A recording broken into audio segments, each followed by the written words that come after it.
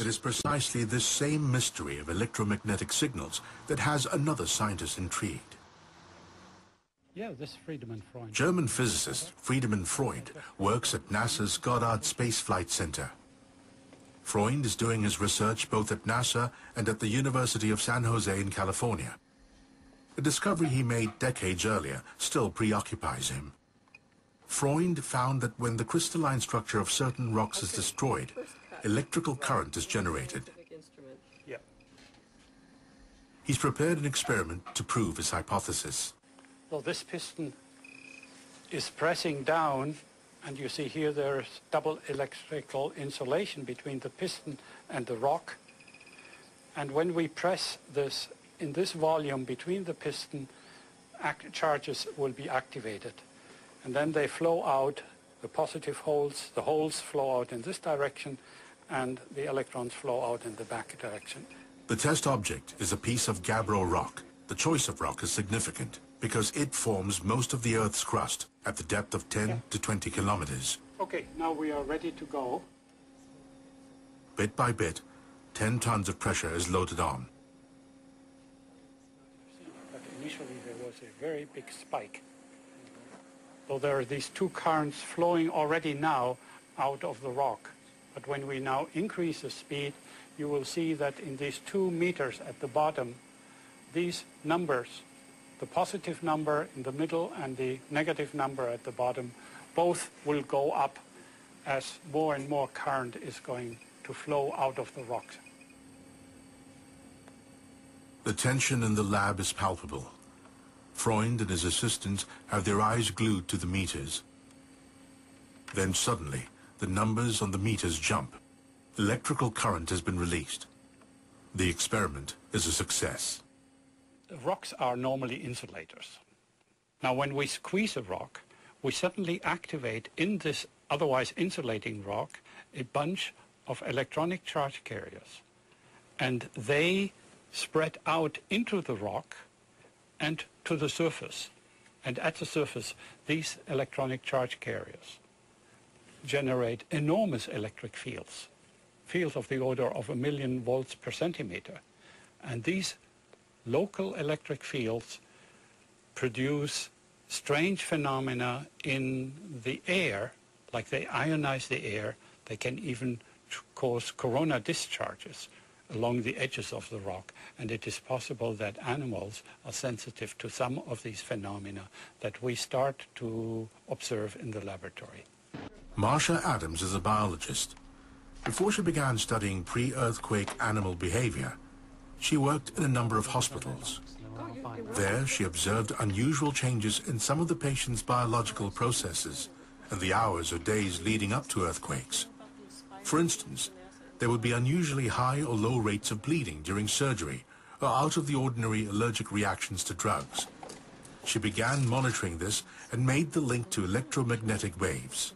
There are many hypotheses, many theories about how electromagnetic signals or long radio waves influence biological processes. It probably happens at the cellular level, at the cell membrane level, but nobody knows for sure. There are scientific organizations that are dedicated to studying the effects of electricity on people.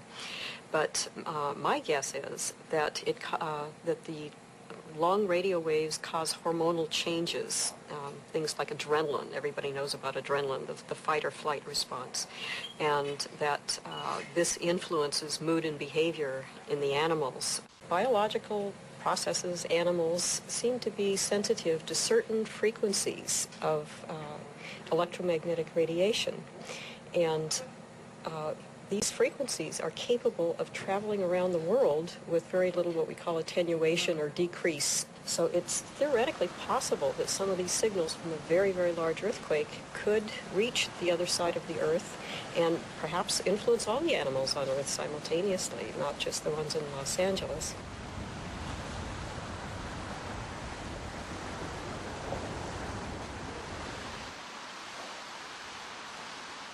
The gibbons in Thailand's Khao Lak National Park are familiar with human beings and like to come close to them.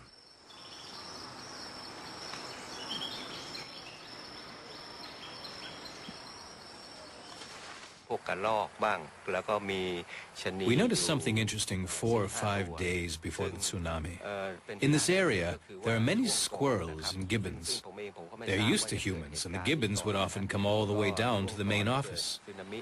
But during these 4 or 5 days, right before the tsunami happened, the gibbons stopped coming. They just disappeared.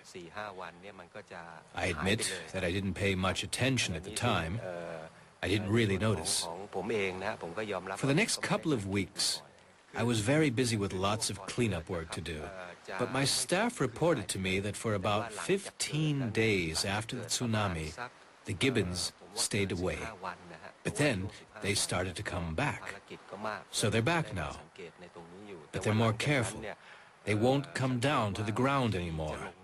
They just stay safely up in the trees.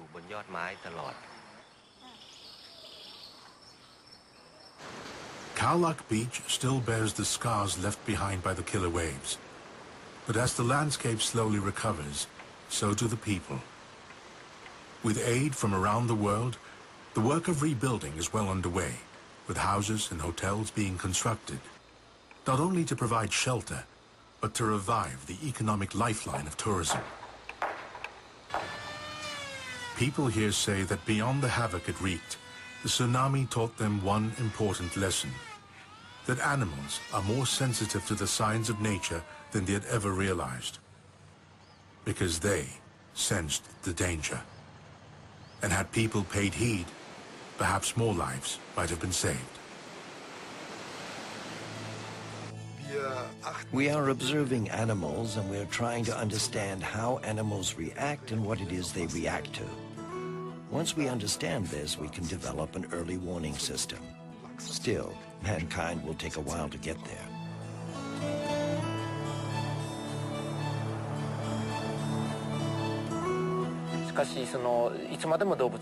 But we cannot simply rely on animals. We should analyze what animals are feeling, and then we should develop methods to measure and monitor their behavior.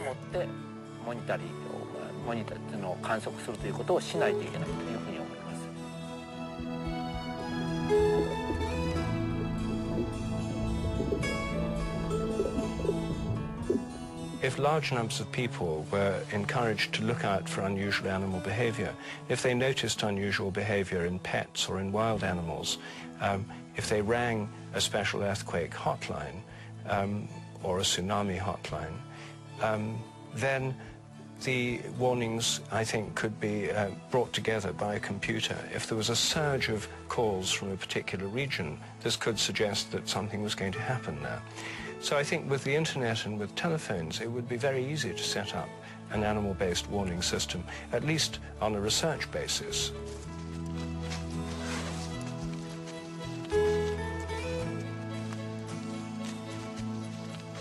I do know that there is a place in Job in the Bible where it says, to get the answers, you go ask the beast. They have all the answers.